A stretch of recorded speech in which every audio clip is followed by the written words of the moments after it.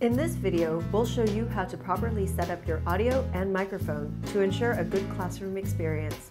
First, make sure that your headset or earbuds with microphone are connected the right way. Using regular speakers and a microphone will cause echoes. If your laptop does not have a microphone port, use a USB adapter.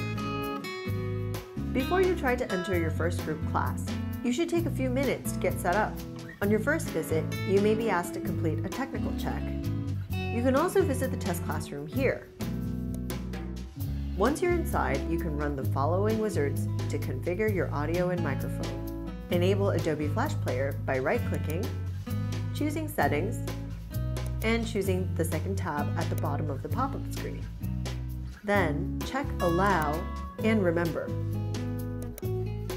Click Close to exit. Now, let's get your earbuds set up the right way. Click the Meeting tab in the left top part of the screen. Select Audio Setup Wizard, then Next. Now, click the Play Sound button. If you don't hear sound, try checking your computer volume setting. When you hear sound, click Next.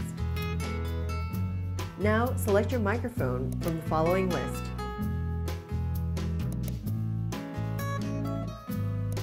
To see if it's working, click the Record button and say something into your mic.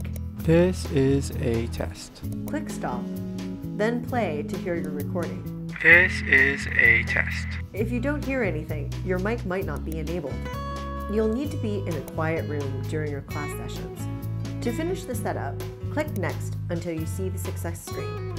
Then you're good to go.